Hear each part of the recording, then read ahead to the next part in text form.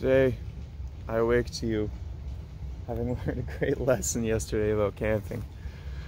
As our neighbors at 1 a.m. were playing really loud music and screaming, I went over to speak with them. Hey! Yeah? Don't mind? Yeah. What is A? What is A? A is hello. They taught me about how camping is a part and parcel to life. So this is parts and parcel of life of camping. Okay? Alright, I think I'm here for a philosophy lesson. I'm trying to sleep and how we should all be more polite. Try to be polite first, okay? Yeah. And then you can say something. Anyways, I learned it was just very disrespectful to tell people to be quiet. At 1 in the morning. And if we don't want that, we should stay home. We should stay home, yeah, I did get told this. Just go home. Joke's on them. We are going home. Overall, if you ever go to Sleeping Giant National Park,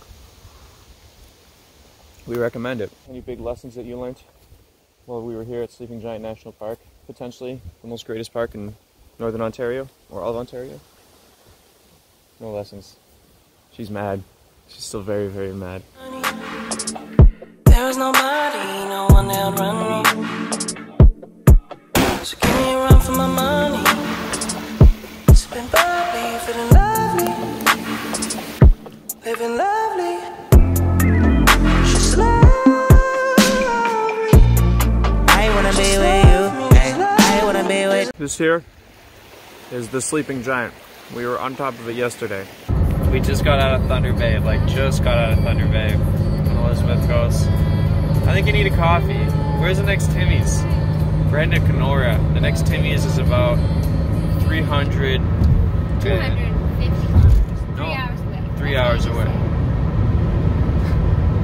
So she's gotten to the point. Within only half an hour of driving, she's already making weird sounds at every sign she makes. Too tired. This area is like very interesting. It's all trees, all rocks, all lakes. There's I'm not seeing many lakes. At the moment, it's not that big. well, the drive, like the area is potentially interesting. The drive is literally there's trees and rocks and rocks and trees. Trees and trees and rocks and rocks and trees and trees and rocks and rocks and trees and trees and rocks and rocks and trees and trees and rocks and water. Doing a hike after a 16-hour day of driving? Good idea. Immediately getting in the car the next day with no stretching? Bad idea. Switching drivers every 3 hours? Good idea. I ran out of a third thing. I wanted a third thing. That wasn't a good third thing.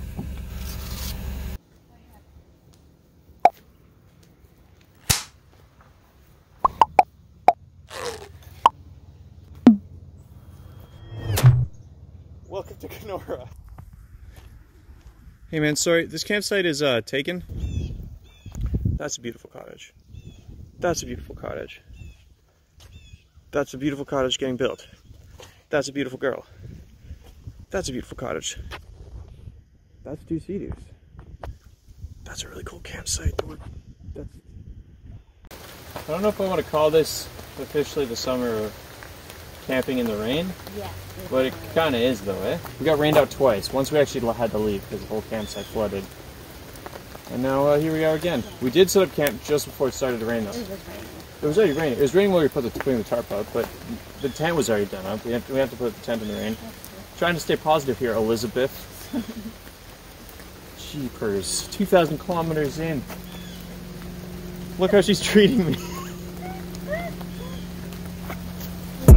If I didn't ride blade on curve, would you still? If I'm in my mind at work, would you still?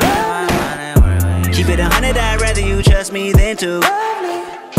Keep it a whole 100, don't got you, I got nothing. Run for my money. There was nobody, no one that would run me. So give me a run for my money. Kind of like a candlelight there. Hey, you got the mood lighting. Living lovely. So it's pretty romantic. That's just so. I wanna be with you. I wanna be with. I wanna be with you. I wanna be with. I wanna be with you. Just love me. We've upgraded our tent, boys and girls. You know, one of these things. Well, Elizabeth's, a working one. It hangs. It's raining. I'm cold. Okay, here's sleeping bag.